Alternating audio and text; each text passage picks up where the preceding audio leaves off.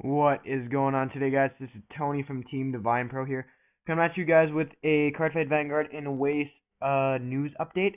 Now, I know I haven't done a lot of the cards of the week for Requiem at Dusk recently, like I said I would, but that's just because the set hasn't really gotten a lot more support because they've had to release spoilers for the other set, Waltz of the Goddess. So I just took a break off that, and I've been really busy with stuff. So I will probably get around to doing a lot more stuff like finishing off the SAO deck once I finally get the cards I need because they are in the mail and it's just taking a heck of a long time to get here, but that's the story for another time. So I will be uploading Waze content at some point within the next few weeks, I hope. Now, anyways, getting on to the news at hand, we have a bunch of Vanguard and Waste, Bushiroad. Well, we have a bunch of Bushiroad related news. So the first off is the fact that we are getting two new TDs for the Japanese. So TD16 and TD17. So as we can see with TD16, we're getting Olivier Gaillard, and he has his blue swords, Holy Prominence Prison Bushi grade 3 here with the grade 2, which is pretty cool.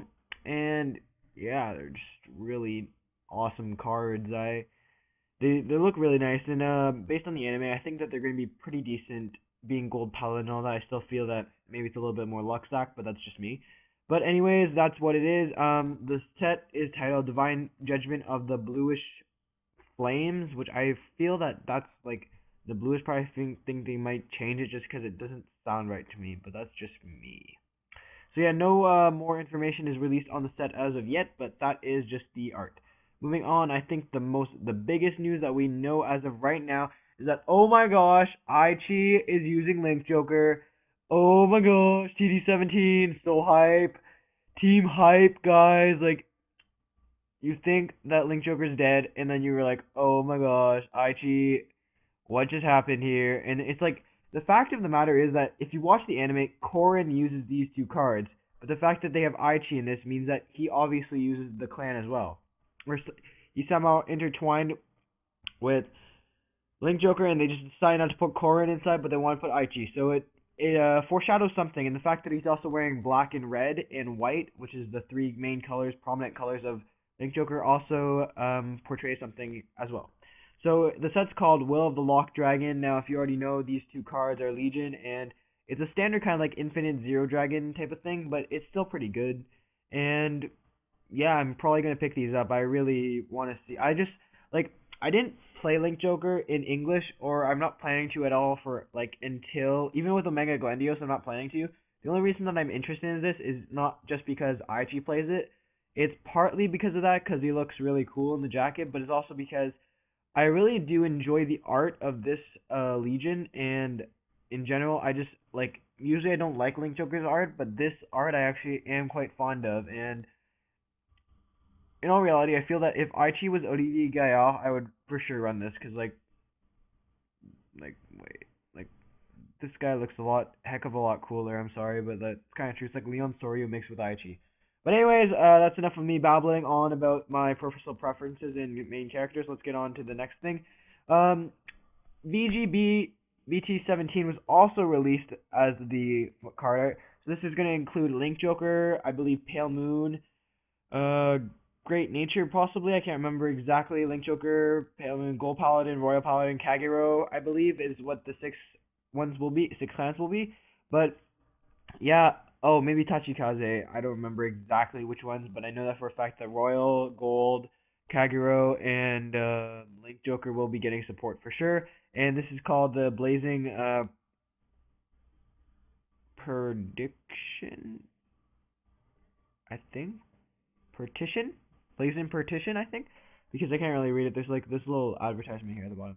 But yeah, this set's going to include lots of cards that are going to be really key to, I guess, Kai and his friends winning against Team Quatre Knights, I think. But yeah, I think I'll leave this into the next thing. But yeah, you can probably understand what I'm going to get to here. So a lot of speculation has been speculated around the fact that people are wondering if this is going to be a Kagero unit Legion or if it's going to be Royal Paladin, because some people are thinking that it looks kind of like a lot of people are saying that it looks this, I think it's either this one.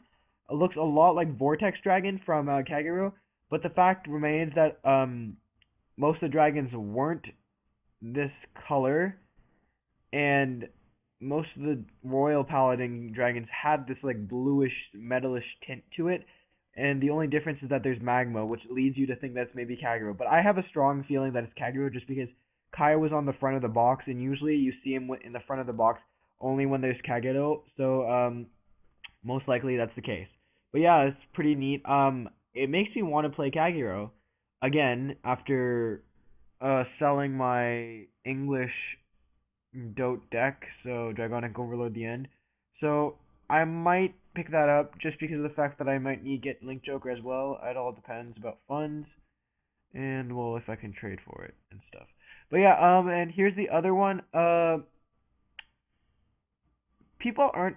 I really have a feeling that this is another one of Olivier Gaillard's legions, but some people think are led to believe that it's Royal Paladin just because of the fact that they already have um a legion from gold, but I really do strongly feel that just because of the trial deck coming out, and just because of the fact that this card looks, they all have like this little circle thing, and this card looks exactly the same as the other one. I feel that that's what's gonna happen in terms of development. I think that it's just like Blaster Blade. I think, whereas this card, the grade 3 gets changed with Sting Saber, and then you just have the same grade 2.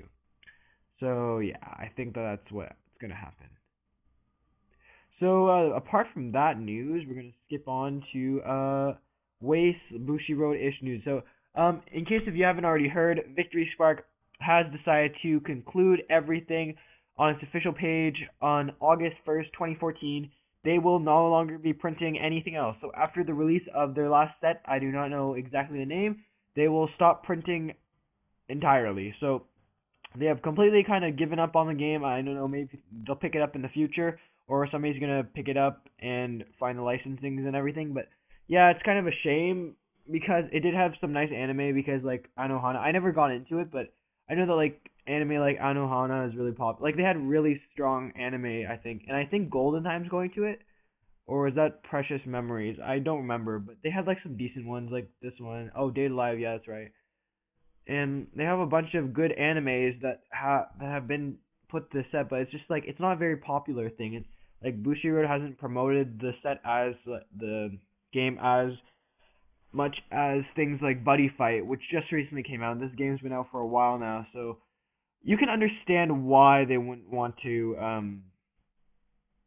keep on continuing this franchise, because I think they are generally losing money, and they want to they push out Level Neo, which is coming out later, which is apparently a heck of a lot more complicated than any game I have played so far. So I don't know if I'm going to play that, but it does have Mahoka Koka, and as you can tell by my little start thing here, yeah, you know, it's I'm quite enjoying that Mahoka Koga. But yeah, the anime is pretty good. Yeah, it's maybe a story for another time. But yeah. So, anyways, guys, I hope you enjoyed this segment. I hope you do comment, like, and subscribe for all updated more Cardfight Vanguard news. I will probably be doing the EV12 when I have the time, just because of the fact that I think that I will have the time, and that there's no point in not doing it at this rate because there's no more spoilers. Like a lot of spoilers for Revengers and all that until later. So I think I'll just merge the two at the end. But yeah, anyways, guys, stay tuned for more content of the channel. Comment, rate, like, and subscribe. And feel free to check out the Facebook page if you do so intend to. Now, anyways, guys, it's been Tony from Team Divine Pro, signing off. Bye.